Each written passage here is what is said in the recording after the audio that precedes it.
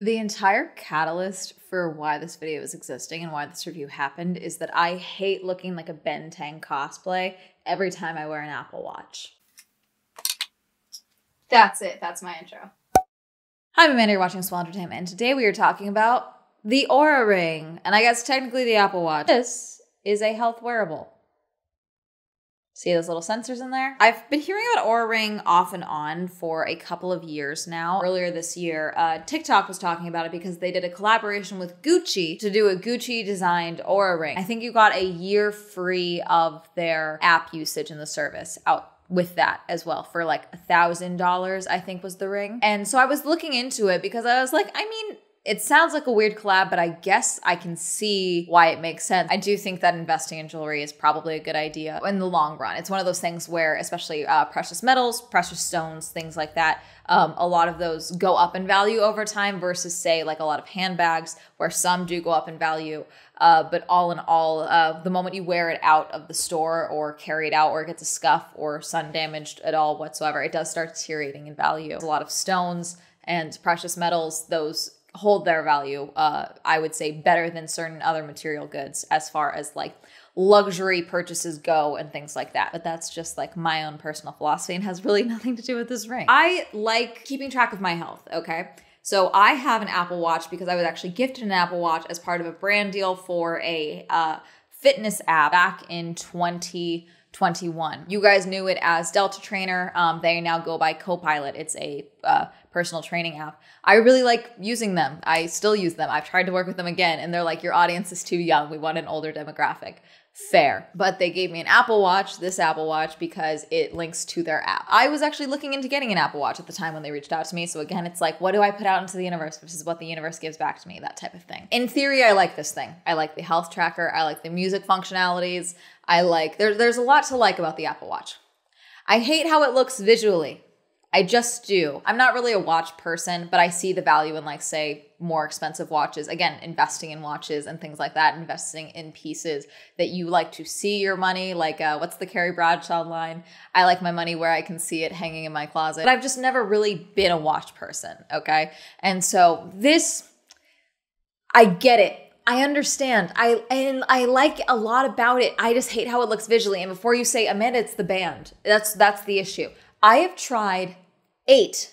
I'm holding 5. I have tried 8 different bands for the Apple Watches, okay? This is the only one, this elastic, ones like this, that does not cause irritation in my skin and doesn't get super gross super easily. And I've actually found this is very easy to wash, these ones. They get gross. Your skin gives off oils and dead skin cells and stuff. I don't know why the silicone ones irritate my skin. I have no other issues with silicone. Tried the metal ones. I don't like how they pinch my skin. I'm a complainer, but I like being comfortable, okay? If I'm gonna be wearing something all the time. Not just for working out, that's not the only reason I like wearing these, like I said, but I also am a YouTuber. I work from home. I run a very sedentary, solitary lifestyle, okay? And so having something that tracks my fitness, the walking I do, I walk Hermes a lot, getting those steps in. I like that a lot. Being on top of my steps, I think is a good way to stay healthy. And also I have a lot of issues with sleep. And so I think it's important for me to have accurate sleep data. I don't think this is an actual term, but it's what I call it, intermittent insomnia, where I go through bouts of basically not sleeping. And it's something that I've been dealing with since I was literally a teenager. I should probably do a sleep study with it, but it's very inconsistent. It's annoying as hell. And sometimes there's nothing that triggers it. Sometimes it's stress, sometimes it's nothing. I also have this issue where from working as a barista for a year and a half, 2 years, working opening shifts, I physically cannot sleep past 8 a.m. I cannot sleep in. It doesn't matter if I went to bed at 4 a.m. I cannot sleep past 8 a.m. I don't know what it is. It's just something that's kind of trickled over from me spending several months waking up at 4:30 a.m. to go into work at 5 to open the shop. You know, it's just how my sleep schedule is adjusted. I don't know if it's because subconsciously I feel like I'm late for work, even though I haven't worked there in 2 years. I don't know. It sucks. It's not pleasant. I don't recommend it. I don't like this for sleep. I don't like how it tracks my sleep. I don't think I get accurate sleep data from an Apple Watch. And that was one of the reasons that I was like, oh, the Oura Ring is supposedly better at tracking sleep data. When I'm wearing a cute outfit, it doesn't go with everything. I've tried different color of bands. I personally don't like how it looks on me. I'm a short person. Certain things stand out on me. If I'm wearing a cute top, and then I've got this hunk of plastic and metal and tech on my arm, I feel awkward. I don't like it. I don't want to wear it all the time, but I want the information. I want the data. I like the data. I want the data. But it's ugly. Someone's gonna be so mad at me when I talk like this. It's my personal preference. I don't like how it looks on myself. Oura Ring, I like that it was sleeker. They have a bunch of different colors. They have 4 different colors. They have the gold, the silver, the black, and then the matte black. But obviously the gold, silver, and black are also shiny. So that's the one I got. I got gold because I've been wearing a lot of gold jewelry lately. So I figured that was a lot of the jewelry that I have, a lot of the jewelry that I continue to buy is gold or gold plated. And I believe this one's gold plated. So I got the Oura Gen 3 Heritage, which I believe is one of their newer rings, if not the newest ring. I just got an email about their 4th gen. So I think they have a new generation coming out there just doing the updates. Oh, they have a rose gold as well. My bad. So the Heritage, which is the one that I got, it'll show up, has that flat bit right at the top, which I personally like so that I always know where the sensors are. I know they're always going to be opposite of that flat bit right up here. I'm not sure if it's showing up well, but see where the sensors are at the bottom, those 3 little dots? Those need to be on the knuckle of your hand whenever you're wearing this. So I liked having the flat top, so I would always know externally without taking the ring off where the buttons always are, because I can always feel that. You get so used to it, you can't really feel it. So that's why I liked that one, which is the Heritage style. The Horizon style is the one that's just the plain flat band. I don't know. Would you consider it? I mean, I think it's a band ring. I think it's genderless. That's just my view. But I can understand why the detailing, whatever, if you can even call it that, of the shape, why some people may see that as slightly more feminine. I can understand that. Personally, I think it's a genderless ring. A true engineering breakthrough. The Oura Ring may be small, but it is mighty. The most stylish wearable on the market is jam-packed with features, accuracy, and innovation. Research-grade sensors, monitoring your sleep, activity, recovery, temperature, heart rate, stress, and more with precise accuracy. Longer battery life, up to 7 days battery. Fast charging gives you a full charge in just 20 to 80 minutes. Fingers the ideal source for accurate heart rate data, more sensitive to movement, and more accurate across all skin tones. Until I said, hey, I'm reviewing the Oura Ring on Instagram, that was the only time people were commenting on how chunky the ring looks. No one's been like, what is that? And from the side angle, you can't really see that there's like 2 layers. Like there's the gold plated layer and then the eternal clear layer that has the sensors protected inside of it. You can't really see from the top, the side. And it's something that at first it was chunky, I will say. It felt a little weird at first, but over time I've gotten very used to it, the same way that you get used to wearing any ring. So like I said, the more accurate sleep data was something that I was interested in. I heard about a lot of people tracking their temperatures, like in the morning, they get their body temperatures in the morning to track ovulation and things like that. Not super into that. There's 0 risk of me being pregnant or anything like that. Let's just put it that way. I paid $3.99 for this, which came with the free sizing kit because I wasn't sure about the size and I didn't want it to be wrong. And I didn't want to make the $400 mistake. Though I typically am a 7 to 8 ring size, I decided to do the Oura Ring size kit, one, to review it for you, but also to make sure that, you know, this ring that's like an investment in a sense. It's not a cheap ring. It's not like a $25 ring, you know? I want to make sure it fits, obviously. And especially since it's a wearable data tracker and all of that, I want to make sure that it fits well. This came shipped and this is technically free, I guess, because I'm actually ordering the ring itself. Hermes, we can't leave yet. So I'm usually a 7 or an 8. This is a 7. I think the bumps, as you can see, they got the ridges. So I think this is true to size. Oh, see, yeah, that's not gonna work. That's way too tight. I'm glad I did this. I was like, I can just order a 7. It would not have fit. Which one would that have fit? My ring finger. I don't wanna wear it on my ring finger. They suggested, I think, pointer finger. That fits good. It's a little snug. Yeah, I think I should I go with the 8? What do you think? Hermes is sniffing it. What I'm gonna do is wear the ring for a little bit, the sizer, and just kind of make sure that it feels comfortable, make sure that it's not, you know, making my finger turn purple or anything. Because if that is the case, then I'm gonna have to go with the 9, but I'll, you know, type on my computer, I'll get some work done. I do have to work out today with my Apple Watch, so we'll see how that all works out. I paid for $3.99. Okay, and then $15 shipping. On here, silver, $2.99, black, stealth, which is the matte black. The rose gold is sold out in my size for the heritage. It's now $4.49 for the gold heritage. I did not pay $4.49 for this. It's more money all in all, and then plus taxes and everything and shipping. That will be like a $500 ring right now. So shit, okay. The cheapest option is silver. That's the cheapest option. Oh wow, the Horizon all around is more expensive. Why is the Horizon more expensive? They're both Gen 3. Why is this one different? $349 for the silver Horizon, which is the one that I did not get. For the silver. For the black, it's $349. For the stealth, it's $449. And for the gold, it's $499. So $100 more than what I paid for this base price before taxes and all of that. But, you know, again, it's something you're going to be wearing. That's the goal. You're wearing it all the time. So if it's something you like, think about it. Think about the pricing. Think about all that. Oh no, it's titanium. It's not even plated. It's titanium. Oh, that explains why it's fucking scratched and shit. So yeah, this thing's scuffed like hell. It's not going to show up on camera. I just noticed it because I'm clinically insane. This bit, because I tried to always make sure that it was facing up, didn't get scratched a ton. But the bits where I would say grab a steering wheel, a handrail, things like that, that's pretty scuffed up on this side. Nothing drastic. There's no like deep gouges or anything like that, but they're just little scratches that I noticed. That one's a pretty deep one. Geez, yeah, I can see through the gold at that part. Now that I'm literally deep dive looking at this in the light, yeah, overall it's not too bad. And this thing does get smudgy, you know, like I'm literally touching with my fingers right now, so it's getting, you know, oils and things like that, but it's pretty easy to clean. Nothing's stuck to it. I wash my hands with this thing on. The water resistance works really well, I would say. I never had any issues with water damage. I never went swimming with it or took a shower with it. I did take it off then, but I'd wash my face with it on. I'd wash my hands with it on, no problem. So for this one, the $399 that I paid for this originally, you get 6 months of memberships on, it says on us, but it's included in the cost of the ring. So you get 6 months of the membership through the app. After that, it's $599 a month afterwards. Beginning November 1st, all ring purchases will come with 1 month of membership.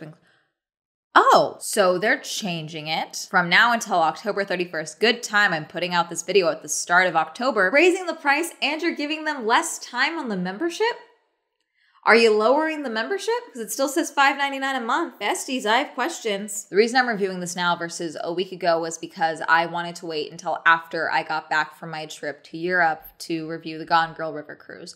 For a variety of reasons, predominantly, I was going to be doing active walking tours and things like that and kind of moving around. And I wanted to see how it would track those random bursts of walking and how I could talk about readiness and things like that. However, I also wanted to see how it would deal with the time change skip that I was going to be doing because I was leaving here, California on the 14th. I was arriving in Budapest on the 15th. I had about 15 hours of flight time in there. A couple hours in the airport, but not a ton. It was mostly flight time. And I was going to be jumping ahead from the 14th to the 15th, so I was only gonna have technically like, I think a 16-hour 14th. And so I wanted to see how it would adjust with sleep and the time jump, all in all. Because also, I am not a plane sleeper. I can, but I'm not someone who can fall asleep on a plane and stay asleep on a plane. I'm a pretty light sleeper, so I'm a power nap person off and on the plane. Or I'll fall asleep for 10 minutes, I'll fall asleep for 2 hours, an hour later, you know, things like that. I'm up and down in a plane, unless I take a Benadryl and pass the fuck out, which I did not do this trip, which I should have, but I didn't. So I wanted to see how it would track that sleep and how well it was at tracking multiple naps over the span of, say, 14, 24 hours, okay? Because I had done a couple of naps in there and it would log my naps, which was nice. I do like that it's like intuitive with logging my naps. Something that was annoying was that there's no way for me to log a nap in there. I can add a workout. There's tags, but the tags don't really do much other than its tagging system for me. It doesn't really help their system that much. The tags are kind of nice if you want to see like looking back because it doesn't tell you like, oh, hey, you did this on this day. And if you're like me, dates and things are like relative. I just know, okay, on this day I did X, Y, and Z, and then I watched this show on TV. I remember things like that. I don't remember like, oh, on the 27th of September, I did this. I don't think like that with the number and all of that. I think about it by events of things that happen. So the tagging system I do like for myself. I can also go through like this with different days, which I like that I can keep going. Certain things I don't get updates all the time, like the body temperature. There's kind of updates that you can see here and there. I've been wearing this for coming up on 2 weeks now. And I'm starting to see they're starting to get a little more specific with like my trends and my recommendations and things like that because it has more than like 5 days of data.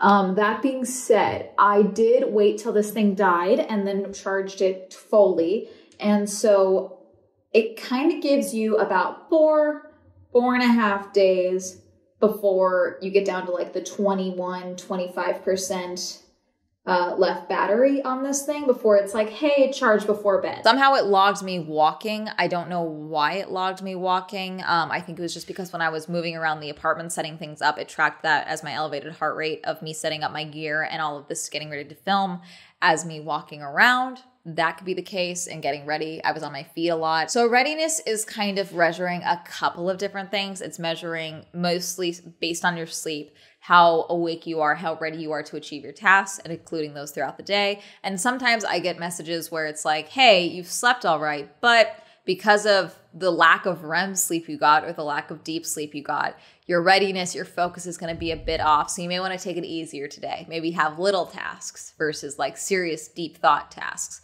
which it's fun that you guys are saying that I'm an idiot, but I'm kidding. I know that's not what you're telling me. But it tells me things like, resting heart rate throughout the day, heart rate variability, like 23 ms. What does that even mean? The one things that I don't like is that it talks about variations in certain things, but it doesn't really give me like what my base is. So for example, the body temperature, and this happened while I was traveling a lot, is it would notify me like, hey, your body temperature was elevated while you were sleeping. And various things. I was actually in Austria during a bit of a cold snap. It was freezing. And so my room, I actually pretty much never ran the AC in my stateroom on the boat because I was cold like the entire time.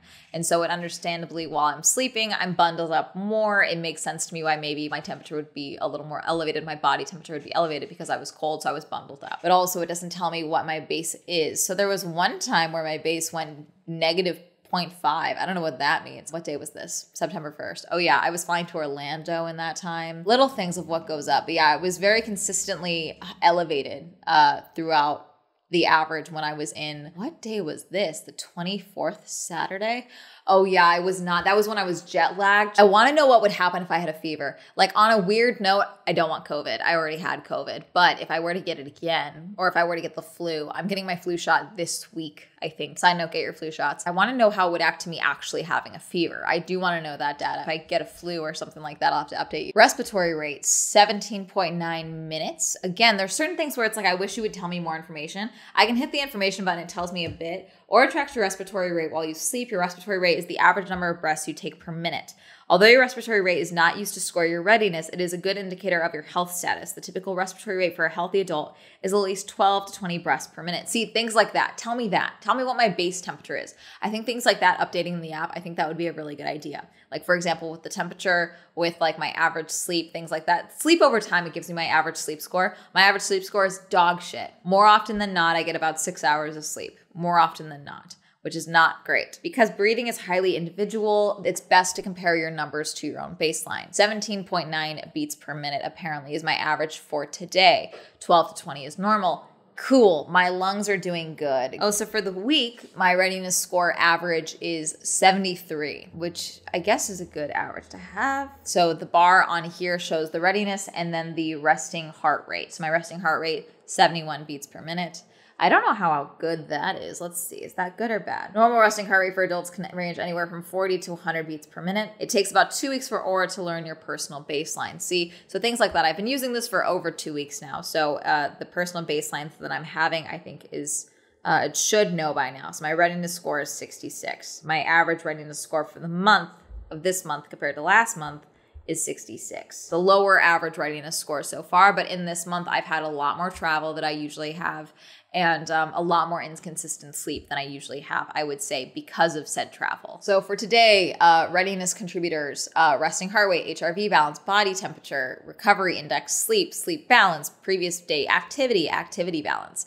That all feeds into your readiness for each day. So my body temperature, optimal. My sleep, good from last night. That's good. Previous day activity, optimal. I was walking around a lot at Vid Summit, so pretty good activity. Activity balance, good. My sleep balance, awful. So there's optimal, there's good. And then rather than saying dog shit, they put pay attention. Like I'm kind of in a bad spot, but you're not too bad yet. My resting heart rate, it's actually saying that's not great. 71, but it's between 40 and 100. How is that not great? I have anxiety and I drink a lot of caffeine. That's probably why it's so high. Apparently my resting heart rate got up to 100, over 100 beats per minute at some point around 2 a.m. when I was sleeping. What did I dream about? Sleep's the thing. So as you're gonna see here, I'm gonna show you. There were times where it did missed days. So the one for Monday, it missing Monday, that's fine. I did not wear the ring on Monday. I know that for a fact. There's a night where there's no data. It doesn't put like a ... It literally just shows as nothing for that night. Kind of like a good visual of like, yeah, get your shit together. The 14th, I woke up at about 3 a.m. to leave here at 4 to get to the airport by like 4:40 something. I don't know. But I ended up getting 3 hours and 45 minutes. So it's a super low sleep night. It says there's no sleep data for the 15th, and then it shows Friday. I wish it would show me how many naps I took, because it did add some time in there, because it said time of sleep, time was that.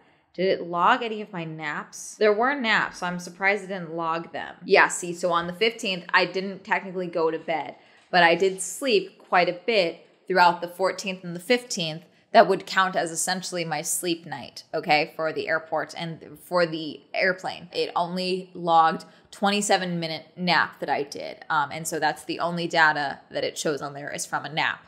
And that's so little that it doesn't even show up on the graph. But I know that I slept more on my 14-hour plane ride than 27 minutes. I know I slept more. The thing about the Oura Ring is that it seems to only have the capability to track one nap at a time at any given day. And there are times like the 27-minute nap. After that, I took at least a 2-hour nap, and this thing was fully charged. So there's no reason that this thing shouldn't have tracked a nap. It's catching that first nap. So I know it's not like, oh, you're in the air, you're losing signal, things like that. It's catching that first nap.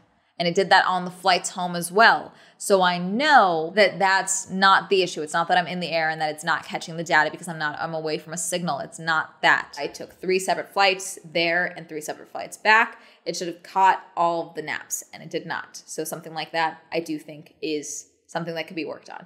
And I know that multiple naps throughout the day is not a normal thing to deal with, but that's something that, like, you know, what else is it missing if it's missing multiple naps? So that's something that did affect my readiness score, and that's something that I would have liked to know because it would have helped with me trying to adjust with my jet lag that I ended up having. Okay, so this thing, like the Apple Watch, has a basically move every hour instead of stand every hour. The Apple Watch tells you to stand every hour. Everyone's like, you can turn that off. And I hate that they tell you that because that's not the point of what I'm about to talk about. But still, it's something you can turn off, which I always think I get it at the most inopportune times, like when I'm literally relaxing, finally sitting down after a while, or I'm in bed. This thing, what I like about the app is that it tracks how many times it had to send me that alert. Like, hey, you should go and move. So yesterday I was walking on a lot at the conference, so they didn't have to tell me all that often. I got 0. 2 alerts on Wednesday. I got 2 alerts on Sunday. And it counts also how many hours I was inactive while I was awake. So like 9 hours of inactivity on the 24th. Yesterday, I only had 6 hours of inactivity. Sometimes I have a very high number of inactivity. This ring made me realize something that this thing does as well. It's most wearables, my understanding is, or at least the ones that I'm familiar with, do. Time to stand, stay active, move around every hour, that type of thing. However, I think there needs to be a bit more intuitive nature in these rings as far as those recommendations. I did a hike on one of the final days of my trip. It was a good hike, but it was an active hike. Okay, I was sweating, getting a lot of workout. It was a lot. And so when I finally got back to the boat and I finally sat down, I got a notification commending me on the amount of time that I would think it was like 3 hours straight that I was hiking. Okay, my high energy, high elevation, 3 hours straight. Got a nice notification like, good job. Take time to rest now. Take some time to rest. So I sat down and I had myself a drink, and I had a snack, and I sat down. I got to talking to some people. We got to talking, and then all of a sudden I got a notification telling me it was time to move around. I've been inactive for too long. But this thing told me it was time to sit down. I think I get more than an hour to sit down if I want to, if I just did 3 hours of activity that you commended me on. So I think that these apps, all of these wearables, there's something there for bridging the gap for the notification systems, for the intuitive leap, because they're able to track how long I was active, and they're able to be like, it's good time to recover now. There's a cool down portion. You should be doing that now. It should also be able to adjust that notification for activity every hour, because I just did an uphill hike for 3 hours. I should be able to sit down for at least 2. I should be allowed to do that as a treat. I know it's something you can turn off. I do think those notifications are good, and you should be able to adjust the frequency. But the apps, I don't know. I think there's something a little more intuitive that could be happening with those notifications is all I'm saying. All in all, I like this thing. I do. The price is something I understand. A lot of people can't get past that. So that's the one thing where it's like, again, I'm torn on the price because the new price, they fucked with the price. And before with the price, I could be able to say like, oh yeah, 6 months free of the app is pretty good. And then $5.99 afterwards. For data like that, it's pretty good. Which Apple Watch do I have? I want to talk about this in comparison to the Apple Watch because obviously this is just a health wearable. I can't get tweets on this. I can't get texts on this thing. I can't control my music from this thing. It's just a health wearable. That's all I am paying for. That's what it is. It's a pretty thing that I can wear and I can get my health data, which is the important part that I am talking about for this video. Apple Watch SE, that's the one I have, I believe. So yeah, from $249. But when I got this one, it was older. So I'm not entirely sure what the price was. So obviously, you're getting more from the Apple Watch. That's not up for debate here. You're getting more. The sleep data is what I mainly care about, and I find that I like what I get from this. Would I buy another one? Yes. I would probably be giving way more look at the pricing of the other rings and the other styles. I would definitely go with the Heritage again because it's the cheaper model apparently. Not quite entirely sure why it's cheaper.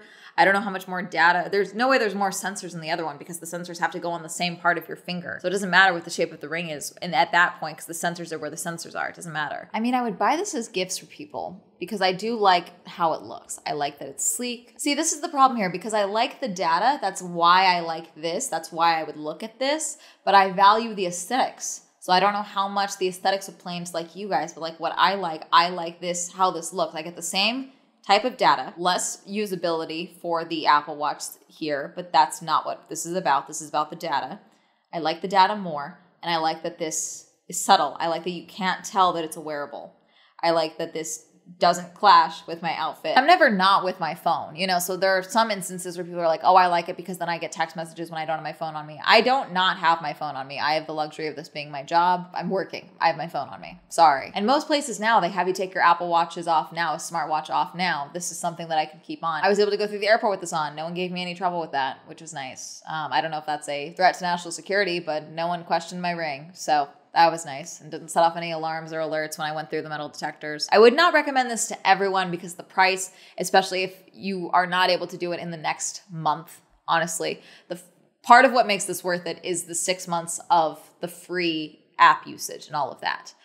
Because then you have time to try things out. I think they're trying to weasel things out, like people sending them back after 6 months maybe. Who knows what it is. It looks like they're raising the prices and they're lowering the amount of free time. I don't like that. I don't like it. If you're gonna do it, I recommend doing it soon. This video should come out within the 1st or 2nd week of October. Get it then, if you're gonna do it at all. Have you ever heard of Oura Ring? Would you get an Oura Ring? Do you also want personal data, but you hate looking like a Ben 10 cosplay with your Apple Watch? Do you think I'm stupid to even be considering talking or buying or recommending this in any capacity? Let me know. Comment down below. I want to know. Reminder, I have a podcast as well. Shenanigans Podcast. Reminder, I have merch like that mug back there. Shout out to my patrons. Thank you so much for supporting me on Patreon. If you also support my Patreon, that will be listed down below. Like to know on my social media. That'll be all up here. And that's going to be it. Have a lovely day. Goodbye.